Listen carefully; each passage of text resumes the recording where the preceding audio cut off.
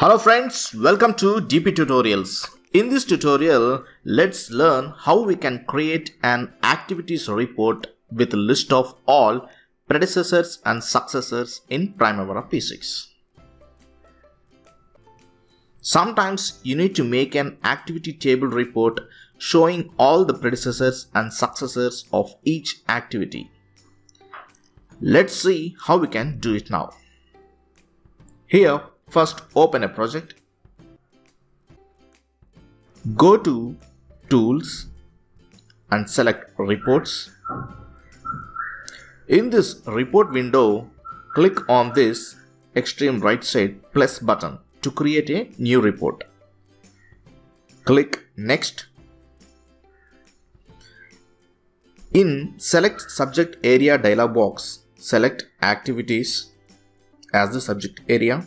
Click Next.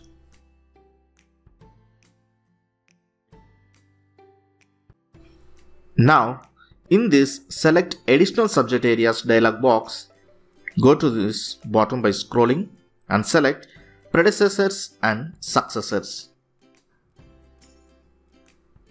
After shifting these predecessors and successors to this right side Selected Subject Areas box, click Next. Here we can configure these selected subject areas. Select predecessors and click on columns. Select the column you want to show. For example, activity ID and name here. Select the activity ID and click on this edit column to change the title. Here I am changing as predecessors ID. That is the new title. Similarly, for the activity name, I am editing the column as and renaming the title as predecessors name. Click OK. And do the same thing for the successors as well.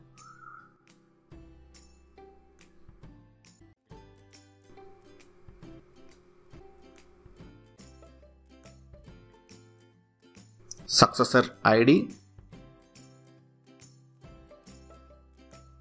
Click OK. And rename this as successor's name. Click OK. Click OK. Now click Next. Rename the report title. I am renaming it as Predecessors and Successors list. Click Next. Here click on Run Report to view the print preview. Click OK. Now you can print the report like this. See friends, it's showing all the predecessors and successors for each activity for our project. It's awesome, right? By using this feature, you can view all the predecessors and successors for the project.